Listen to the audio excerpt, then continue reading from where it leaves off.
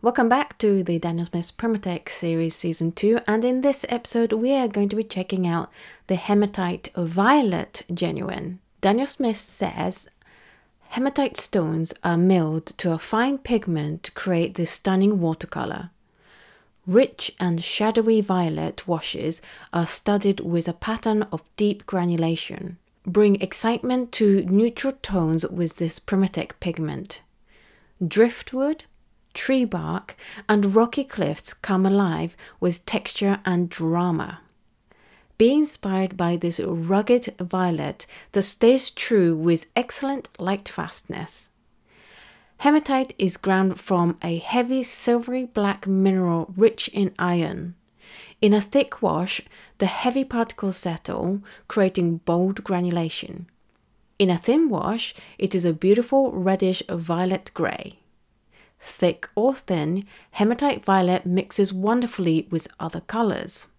And then it goes on to the same fluff about hematite bloodstone and how ancient warriors painted themselves with it and how large deposits, blah blah blah.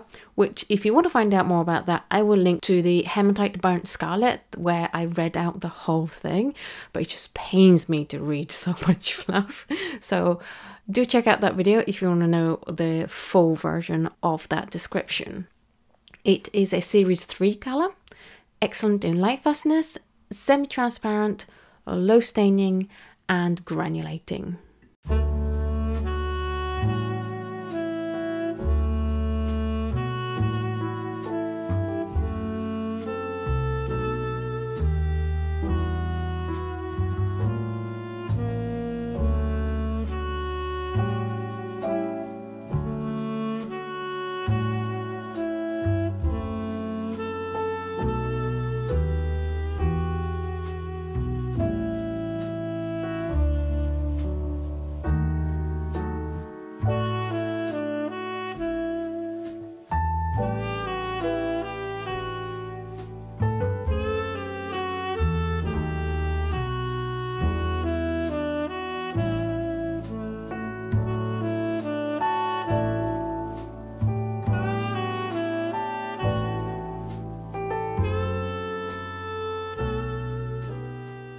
Welcome back, the paints have dried and this is Hematite Violet.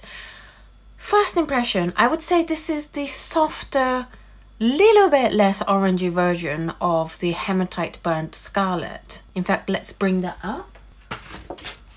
This is the Hematite Burnt Scarlet, this is the Hematite Violet. This one definitely has more of a violetty tinge than the Burnt Scarlet one has, and it has less of an orange tinge than the Burnt Scarlet one. However, it does definitely still have an orange tinge to the mass tone. I would say this is the little bit cooler, paler version of the Hematite Burnt Scarlet.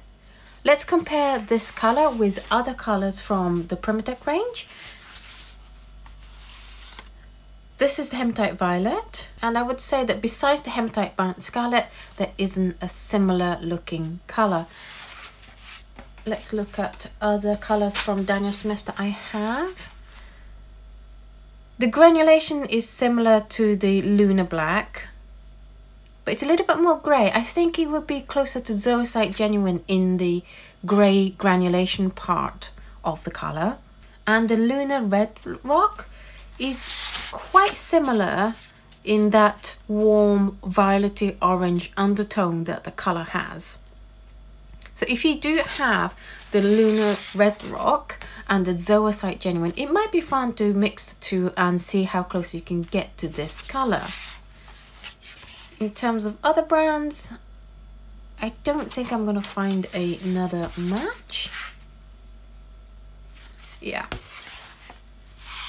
Schmincke's. I'm not going to find another match there. So it is unique to Daniel Smith's kind of colour and texture and the dual colouredness. And I love how the granulation worked on the hot press paper. This is a behaviour we didn't see in the Hematite Burnt Scarlet. Here's the Hematite Burnt Scarlet. This is the Hematite Violet. Very different in granulation. And as always, if you want to take a closer look at any of my test sheets, I put up high-res scans of all my sheets over on my Patreon, which is patreon.com/Oto Kano. So you can compare these two really closely. I think the difference is so big that you can definitely tell even from the video. It granulates beautifully and you get these patches of orangier color, then the more neutralized color. It's definitely a fun one to do gradation with. However, if you want full control of how your gradation looks, then this isn't the one for you, because the colors are going to go all over the place. You can't predict which bit's going to be more gray and which bits are going to be more orange. In terms of opacity, it's classified as semi-transparent. However, I'm not seeing any particles, so I would say that this is a transparent color, but it does have a heavy gray granulation part to the color, which it wouldn't show up on a black color, but it probably will show up on other colors. So maybe semi-transparent, yes. It is classified as low staining, and I would agree with that. It's almost white, but not quite. There's some staining. In terms of glazing, it's not bad for a heavily granulating, relatively easy to lift color. However, you can definitely see the two different layers. So you will probably have an easier time glazing with this color than most other heavily granulating colors. When it comes to gauzing, it did a very similar thing to the Hematite Burnt Scarlet in that it separates the two tones so that the oranginess goes to the background and the dark grey pigment collects up in the fibers of the gauze and then settles down onto the paper. It's not as well defined pattern though as the Burnt Scarlet, which is this one. This was much more clear than this one. So if you are going to use it for gauze, then the Hematite Burnt Scarlet is a better option for you than the Hematite Violet. In terms of salt, minimal reaction, pretty much similar to the Burnt Scarlet version. You do get some separation, but it's not a very clear separation. In terms of wet in wet, it doesn't run away quite as fast as the Hematite Burnt Scarlet, but it does spread pretty well, which definitely helps when it comes to doing your gradated washes. As for color mixes, I think this definitely gives the grey granulation in all the colors, but in a lot more subtler way.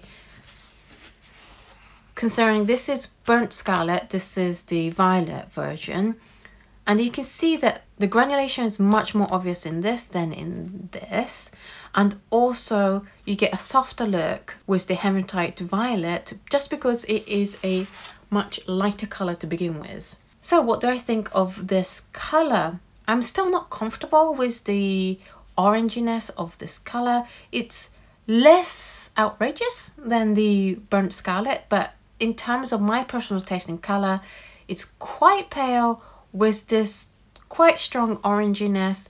Those are two things that don't really go with my taste in color.